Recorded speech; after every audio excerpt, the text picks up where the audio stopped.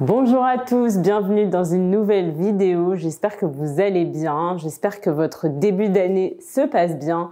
Ça fait longtemps que je n'ai pas filmé de vidéo, donc j'ai pas mal de choses à vous raconter. Je vais d'abord ranger un peu la maison et après on se pose et on discute. Je vais commencer par ranger la cuisine et vider le lave-vaisselle. Le lave-vaisselle est propre. La vaisselle qui est dans le lave-vaisselle est propre. Donc, il faut que je vide le lave-vaisselle et ensuite, je vais remplir le lave-vaisselle avec toute la vaisselle sale. Je vide le lave-vaisselle, les assiettes.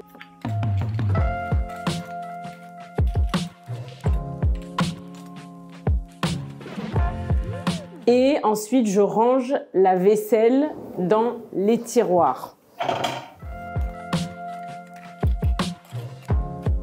Je range les couverts, les fourchettes, les cuillères, les couteaux dans le tiroir. Et je range les verres et les tasses dans les placards. Les verres et les tasses dans les placards. Et la casserole dans le tiroir. J'ai vidé le lave-vaisselle. Maintenant, je vais le remplir avec toute la vaisselle sale. En général, je fais ça le soir avant d'aller dormir parce que j'aime bien me réveiller avec une cuisine propre et une maison rangée. Sauf que hier soir, j'avais la flemme, j'avais pas envie de le faire. Donc, je dois le faire ce matin.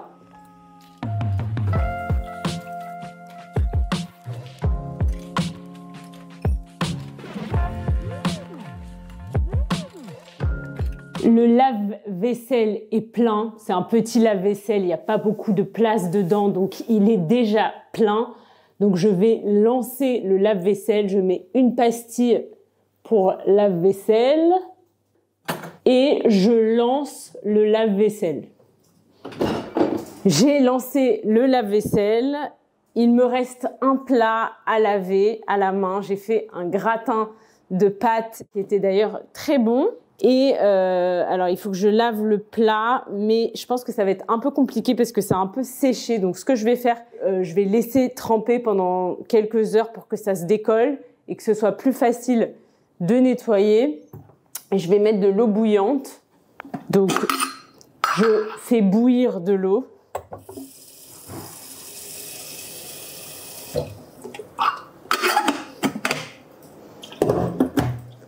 Je mets du liquide vaisselle. Hop.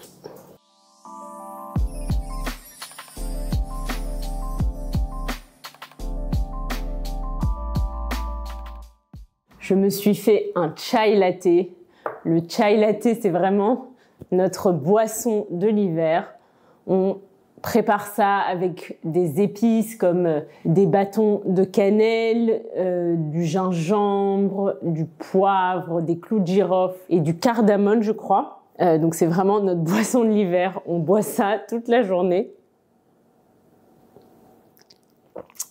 Je voulais m'asseoir avec vous et discuter, vous raconter un peu ce qui se passe dans ma vie parce que comme je vous disais, ça fait longtemps que je n'ai pas filmé de vidéo. Je suis rentrée à Tel Aviv il y a 2 mois. On est le combien aujourd'hui?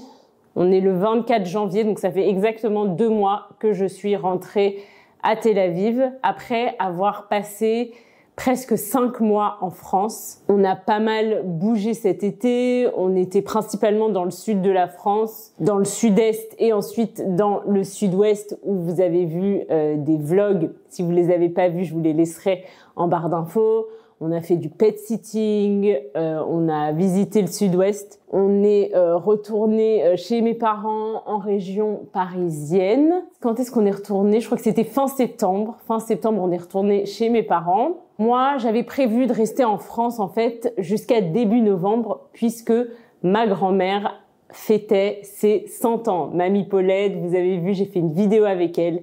Elle a fêté ses 100 ans. On a fait une vidéo ensemble où elle nous raconte ses souvenirs de la Seconde Guerre mondiale. Donc si vous l'avez pas vue, je vous la laisserai aussi en barre d'infos. Donc j'avais prévu de toute façon de rester jusqu'à début novembre en France. Doron est rentré en Israël début octobre. Il est rentré le 5 octobre pour être exact.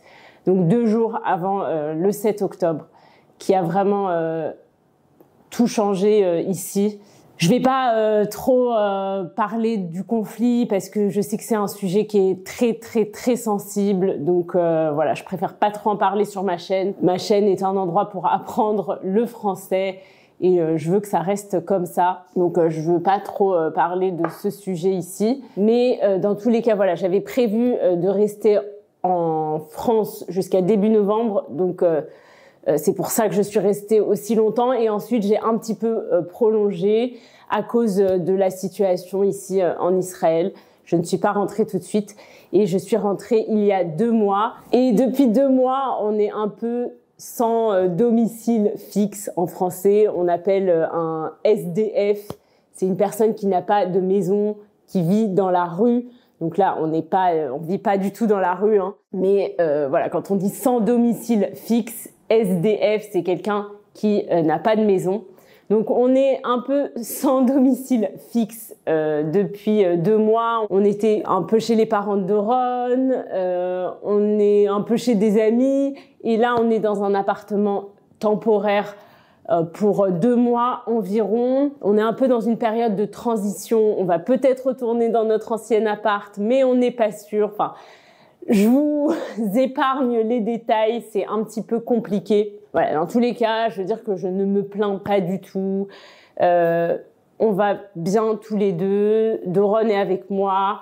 On a retrouvé notre chienne aussi, qui m'avait beaucoup manqué. On a du travail, on va bien, on est en bonne santé. Donc voilà, on se plaint vraiment pas du tout. D'autres choses dont je voulais vous parler. Je suis un peu absente ces derniers temps sur YouTube parce que je suis pas mal occupée. Il y a 2 choses qui m'ont beaucoup occupée au mois de janvier.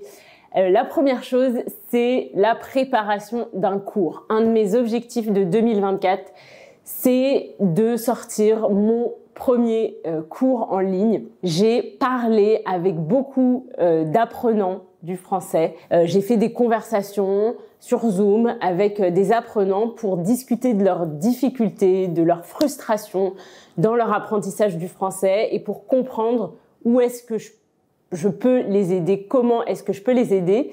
Donc j'ai parlé à pas mal de monde et j'ai appris plein de choses intéressantes qui vont beaucoup m'aider dans la construction de ce cours et qui m'ont donné aussi beaucoup d'idées pour construire ce cours. Et ça m'intéresse de savoir pour vous, vous qui regardez cette vidéo et qui apprenez le français, est-ce que vous pouvez m'écrire dans les commentaires, premièrement, quel est votre niveau en français? Et deuxièmement, quelle est votre plus grosse difficulté aujourd'hui dans votre apprentissage du français à votre niveau actuel pour que je puisse vous aider au mieux. Donc je vous invite à m'écrire en commentaire, votre niveau de français, et si vous avez envie aussi de me donner des détails, ça fait combien de temps que vous apprenez le français, pour quelles raisons vous apprenez le français, et voilà, votre plus grosse difficulté à votre niveau actuel.